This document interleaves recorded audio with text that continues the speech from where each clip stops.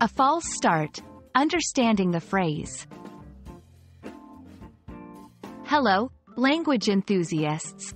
Today, we're diving into a phrase that often confuses learners, a false start.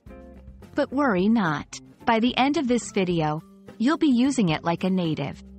Let's unravel the mystery behind this phrase and learn how to use it in everyday conversation. A false start originates from the world of sports, where it describes a situation where a competitor begins before the official signal is given. But in everyday language, it means an unsuccessful attempt to begin something, usually because it was started too soon or not planned well. To grasp the concept better, let's look at some examples. Imagine you're at a race, and a runner starts before the gun goes off. That's a literal false start. Now, picture starting a business without proper research.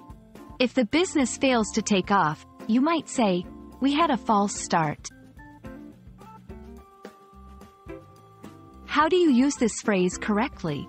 Remember, it's often used to express that something was premature or ill-prepared.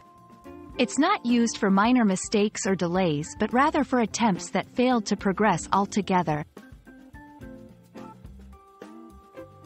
A false start can be a helpful phrase to describe early failures that provide learning experiences. Hopefully, this video has cleared up any confusion, and you'll feel confident using this phrase in your English conversations. Happy learning, and see you in the next video.